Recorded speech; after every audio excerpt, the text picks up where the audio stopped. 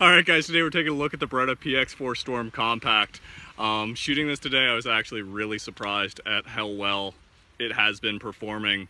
I also got a chance to shoot the Gen 4 Glock 17, and stacking up compared to that triggers, if we're comparing triggers, I like this one a lot more than I like the Glock trigger. Sue me.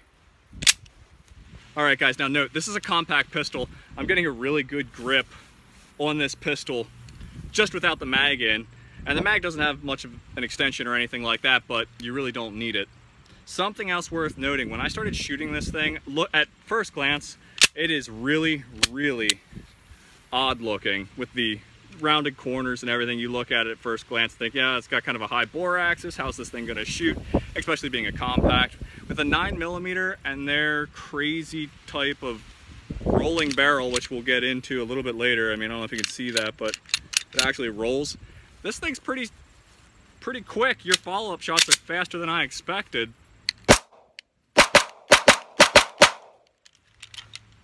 All right, guys, so right away, first impressions. This is the first time actually shooting this particular pistol. I'm actually impressed, and I thought it was kind of a goofy looking design. I wasn't a big PX4 Storm fan. This is literally the first one I've ever shot. And I gotta say, I'm kind of liking it. It's definitely growing on me. I wasn't sure how it was gonna shoot with the higher bore axis and the way it felt in my hand, but shooting it now, I'm seeing this gun is actually a contender. Really nice purchase on it, really nice length of pull. It is a double single action pistol, which means in the decocked position, I can then pull the trigger. The gun will go off. It would then cycle, obviously, and it probably won't let me fire without a round in the chamber or the mag in. Now there's no mag safety, okay. So there you can then fire. It would then repeat the process and you would fire again. The trigger's actually pleasant. It's got a very short, let me show you that. We'll go left-handed.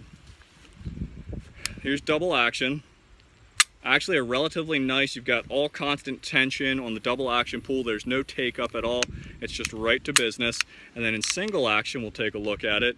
There's a little bit of spongy take up right there, and then you come to the end of that. Once you kind of learn that, you get to the end of that spongy take up and the trigger just breaks.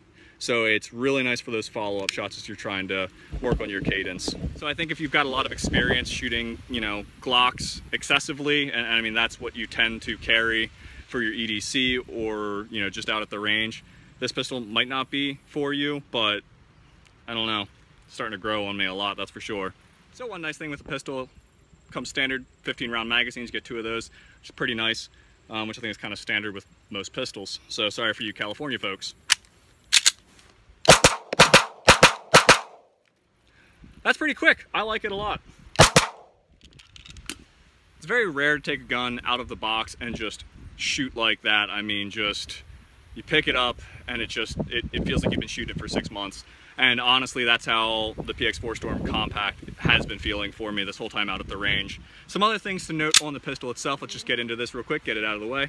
We've got an ambidextrous safety and ambidextrous slide release, which I thought was in kind of in these weird, you know, places. But when I'm holding the pistol, it doesn't matter what side, it's out of the way. I really like that. I'm not going to hit the slide release with my thumb.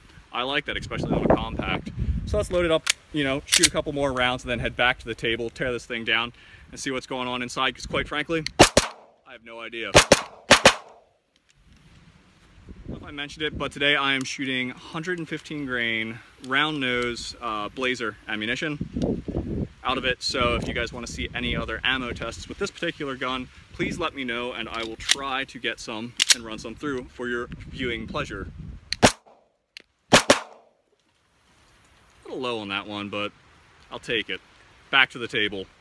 All right, guys, we are back from the range. We're here at the table.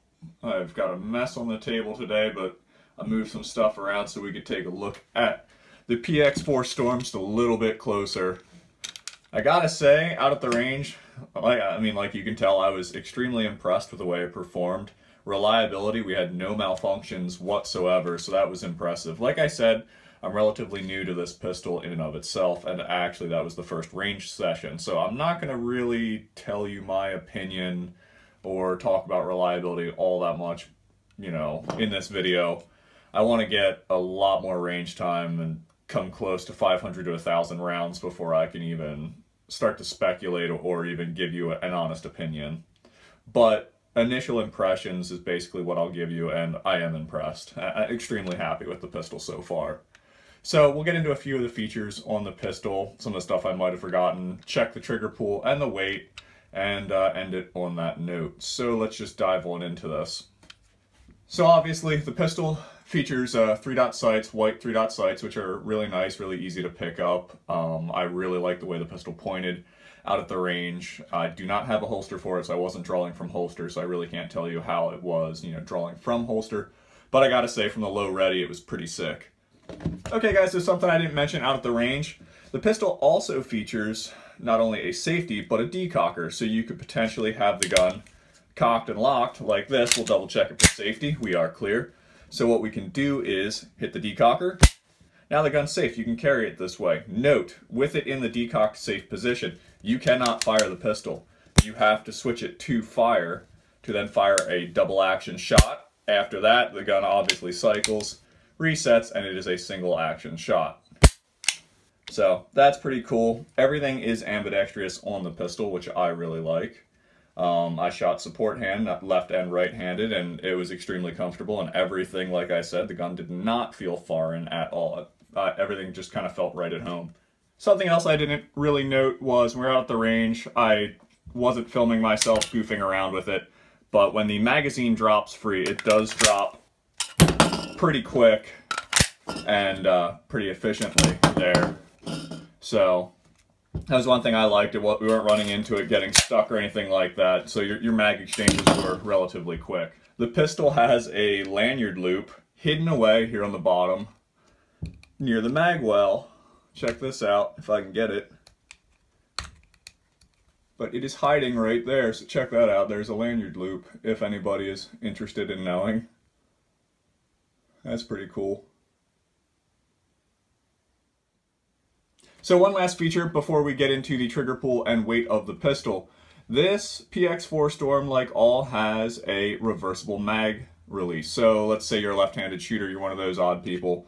You can then switch it around to the left side, so you can then drop the mag from the opposite side of the gun. Basically what we'll do is, the magazine's out, the gun is safe, which we have safety checked it a couple times. I'm going to go ahead and drop the hammer, put it back in fire, and our two takedown levers here on the right and left side.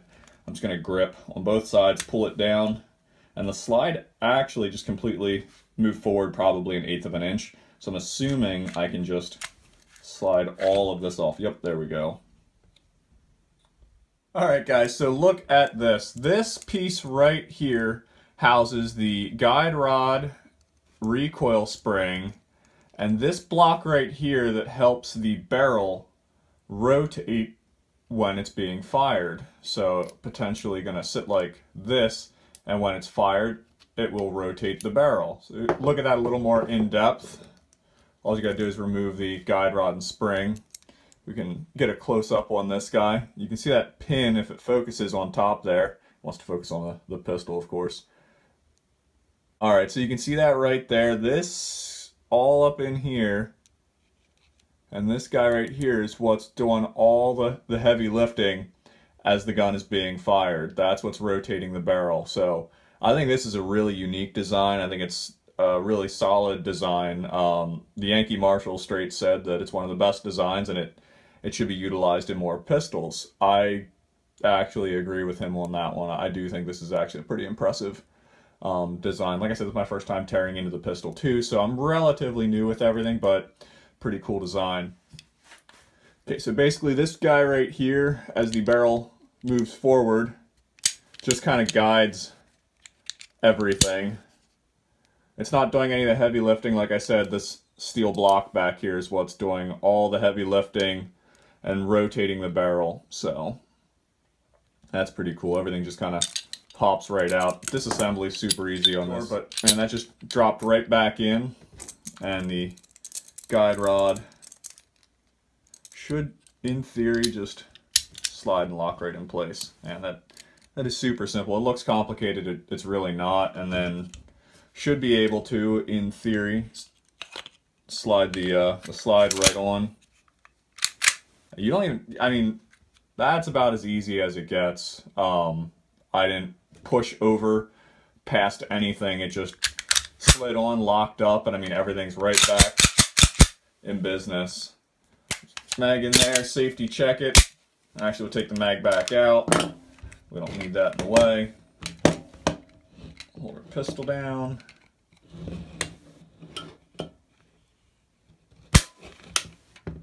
All right. We are just at 5 pounds on that brake.